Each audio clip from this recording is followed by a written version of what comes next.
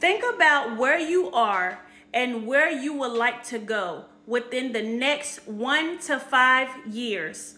I want you to think about this very deeply, because God says, as a man think in his heart, so is he. So whatever you're thinking about yourself within your heart and within your mind, God says that shall become that person that you want to be. So I need you to think about this, because God says it is impossible to please him if you don't believe that he exists, and he rewards those who earnestly seek him.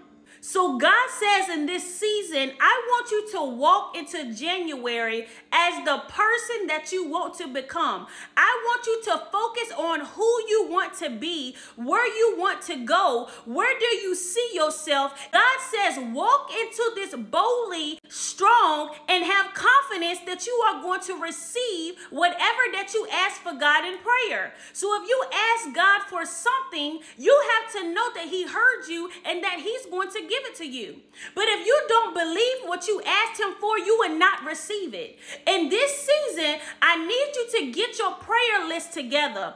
Write down the list, write down what you want, write down what you see yourself in a year. Write down how much money you would like to make, and you will literally receive it as long as you believe that you have it.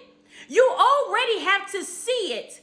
Before you get it in your hands physically, you have to see it already coming to you. You have to literally wake up and feel like you're living in this brand new house. You have to wake up and feel like you're driving this new car. You have to wake up and see that you have a team. You have to wake up and see yourself on billboards. You have to wake up and see yourself as the person you want to become. For you to see the blessings, you have to already be walking into it.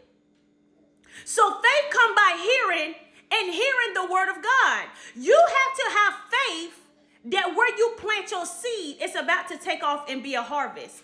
You have to already see it. Before January get here, you can literally already be in progress because you already put your mind to where you want to go. You already put your talk to where you want to go. Before you get in January, you will literally already see yourself walking in doors that your feet has not yet entered into. But you have to have faith as you're doing this.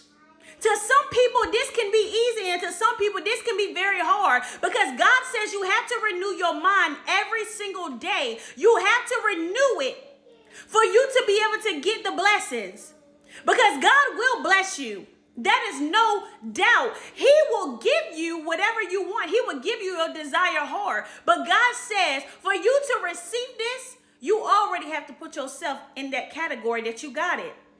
He says because faith is the substance of things that we hope for and the things that we do not yet see. It will become your reality. I want you to get ready for this, because some of you are already ready. So it's just a matter of a time that this will be your reality.